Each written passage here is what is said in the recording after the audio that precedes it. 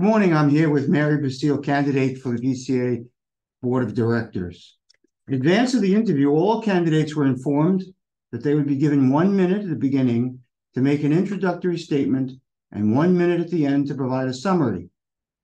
Other than those prepared statements, candidates have not been provided advance notice of the questions that will be asked. And all candidates will be presented with the same questions. So, Mary, you have a minute. Say whatever you'd like. Okay. Hey, Veranda. I am Mary Basile, and I live on Mossy Oak with my husband, Howard, and my crazy dog, Charlie. We've been in Veranda for about 4 years. Prior to that, we lived in Maui, Hawaii for 10 years. And prior to that, we were in the San Francisco Bay Area. So we love Veranda. We love the community. We have a daughter and a wonderful son-in-law. We have a grandson named Teddy, who's 2 years old, and we are about to be grandparents of our second grandson. So super excited about that. I have served as a neighborhood rep for Mossy Oak for the last 1.5 to 2 years. So I've got some familiarity with communicating with the board, communicating with the homeowners, understanding some of the challenges and concerns. And that's what really piqued my interest to move a little bit further and become a member of the board if that's what the folks want. So professionally, I've spent about 30 years sales and consulting leadership and management for I did startups, I did very large corporations. So I've got a lot of skills around communication, negotiations, meeting revenue goals, profitability goals, managing budgets and proposals. So I hope those would transfer well to working with the board and providing the best service to the community. So that's about it for me. What do you perceive as the biggest priority and challenge for the VCA board to address as it approaches its 3rd year as a homeowner-led board? Okay, I'm probably going to answer this in a way that I don't know if you're expecting, but I don't know. And I would say that because I haven't sat with the board. I don't understand all of the challenges that they are facing. Whenever I'd go into a new position in my career, somebody says, well, this is a mess. How are we going to fix this? Or what are we going to do? Or how are we going to change things? The first thing I would say is, I don't know. Let me come in. Let me talk to folks. Let me listen to what they've been going through for the last year or two. Let me understand, the challenges that they're facing. And then I would probably be able to give you a great idea of what the biggest priority and challenge is. But, just off the top of my head, what I've heard and what I've seen from the neighborhood, one of the biggest things I think we're facing is a communications challenge.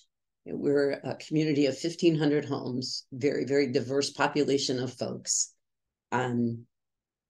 People, I think, need to be over communicated with. I would love to see, more proactive communication from the board. And maybe what are we working on for the next 6 months? Let's introduce the board members. Let's talk about who we are and what we do and why we do it. Let's just try to build more of a sense of community. But is that the biggest challenge? I probably would get different opinions from the different board members. And I'd love to have an opportunity to work with the board and try to figure that out. What skills, attributes, and ideas do you have to address these priorities and challenges?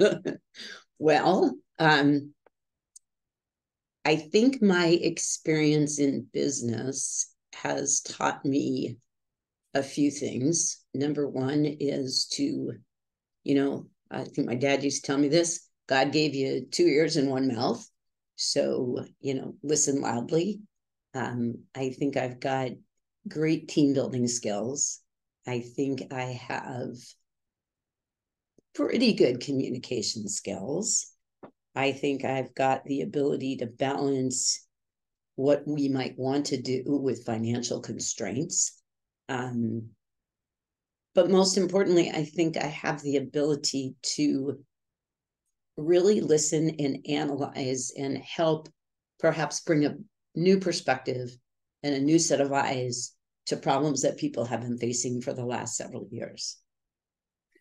As you're probably aware, the board of directors has established several committees, each with a board member as liaison. What committees do you feel that you could make an impact on, and why? Well, I would have to say communications. I think I could help any committee, whether it be landscaping or traffic and safety. Whatever we do as a board needs to be communicated to our constituents, right? I was in the board meeting yesterday and we were talking about ways to stop speeding. That's a traffic and safety issue, but it's also a communications issue. So no matter where you're sitting in a committee, there's a communications element to it. But overall, my passion is around communication. So that would be a great place for me to land, but I'd be happy to land anywhere where I could be of help. What, in your opinion, is the most significant issue to address? And what do you advise should be done?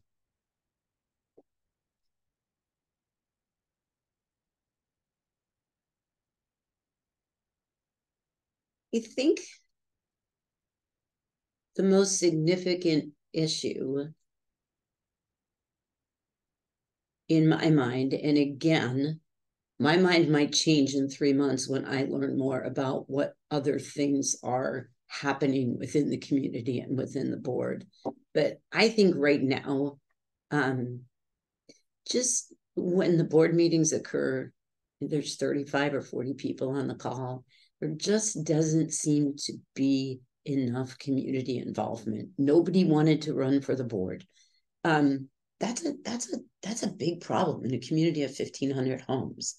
And so how do we address that? I think that was part of the question, right, Norm? Yeah. Okay. How do we address it?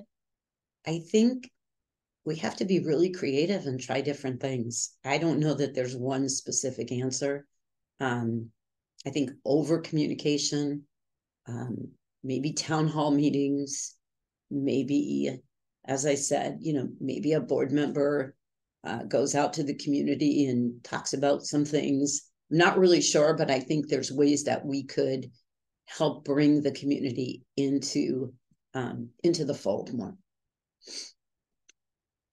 One last piece of business. Are you now, or have you ever been in a non-compliant situation with any HOA?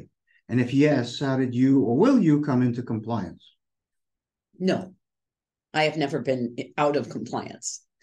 And as I promised, you have 1 minute or more to just sum up or add anything you think I didn't cover.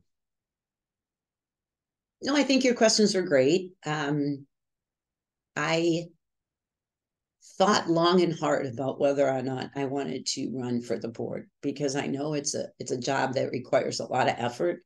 I know that the board has done an amazing job over the last couple of years.